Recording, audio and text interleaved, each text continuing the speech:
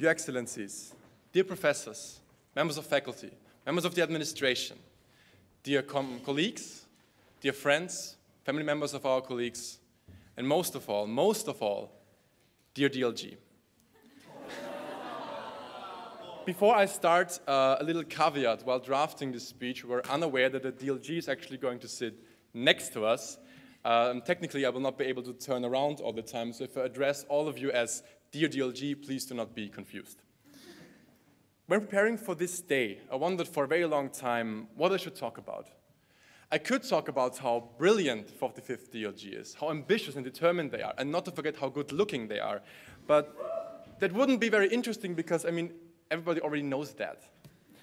So what I did is I decided to go down a more personal route, more sentimental route. I would like to talk about this bond that has been created between us.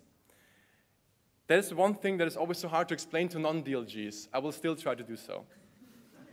In doing this, I would like to go back 10 months to the time when we met for the first time. And I believe, in my opinion, it has been these first weeks of the A-Life together where this bond has been created, where the Diploma Lehrgang truly became the Diploma Lehrgang. Our first contact ever was at the entrance examination at the DA. And no offense, dear DLG, but when I first met you, I was absolutely terrified of you. At that point, technically, we were rivals, fighting each other for the scarce spots in the DLG. And you made no secret of that. When I entered the room, I was greeted by stares that seemed to say, are you going to be a worthy competitor? Are you going to be a problem? Immediately, it became clear to me that if I were to survive in this hostile environment, I would have to find allies. So in the break between the exams, I started to create bilateral relations with some of the students who had the same interest as me, which was surviving this very day. Having afterwards indeed survived this examination, indeed passed this examination, my only concern now was how to work with these very competitive and fierce people, how to establish some kind of constructive relationship between them. I tried to prepare for the worst, but nothing could have prepared me for what was then to come. Thanks to our friends at the DA Student Initiative, the first weeks of the academic year were filled with social interactions and social events we could really get to know each other. And there was one night in the Four Bells pub, one legendary night, where we could get a first sniff of each other, so to say, as DLG. And to go into more detail would take too much time, more time than we have right now. But let's just say the reactions to each other differed. One colleague, I'm not going to say any names at this point, said something to me that really sums up my personal opinion of the DLG back then. You're cool. You're kind of crazy, but you're cool. I also overheard another colleague who mumbled to himself, Jesus Christ, what the hell have I got myself into here? So you see, it was quite different. Personally, I immediately felt a certain fascination with these people, could not yet exactly say why.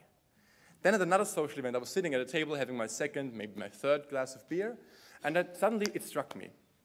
To quote one of my favorite authors, Milan Kundera, I looked at these 18 people, and no one of them, not one of them, reminded me of anyone I had ever met before. I looked around and saw distinct and unique personalities, all of them very unique in the way they were, and none of them reminiscent of anything I'd ever seen before.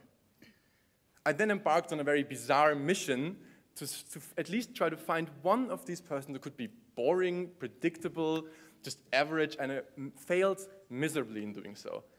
Dear DLG, having lived back then 24 packed life years, having met people from all over the world, I arrogantly doubted that I could ever meet more than one or two persons in my life who could show me more colors of the human spectrum. But having met 17 such people at the same time is a gift for which I am truly and honestly grateful. The following weeks after this, classes started, and as expected, of course, we were fierce academics. But maybe even fiercer were we in crafting this bond between us. Everyone did their part. Social events were organized. We organized parties, or cinema visits, or theater visits, or board game nights. Together, we laughed, we danced, we made music, we had marvelous conversations, and sometimes we might have had a drink or two. And the sheer amount of time we spent together in the beginning was hard to understand for non-DLG people. Whenever I tried to explain how much I enjoyed spending so much time with this DLG family, and how we grew so close in such a short time, the other people would just call it creepy and weird. And honestly, in hindsight, it was kind of creepy and weird. and crazy, but cool.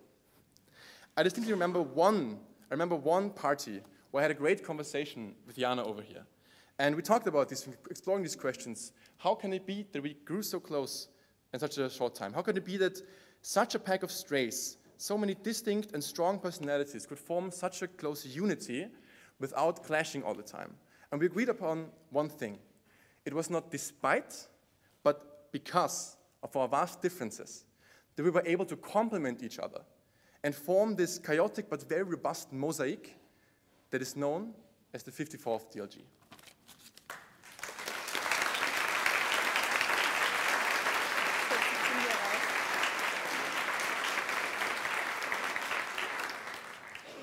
I kept thinking about this question that Philipp just referred to, why so many strong personalities do form such a close community. And in fact, the answer can be found in social sciences. It was found that in small and close communities, members of the respective community adjust to their peers. This leads to the result that social phenomena happen faster and are experienced more intensively. Friendships evolve faster, trust is built earlier. Happiness, anxiety, love, sorrow, and all emotions in general about past exams, failed exams, job interviews, and so on, are shared more willingly. Members of such close communities allegedly begin to share their very own language after a while. And those who are not members of this group sometimes have difficulties to understand the dynamics within that group. I think most of this is true for the diploma program.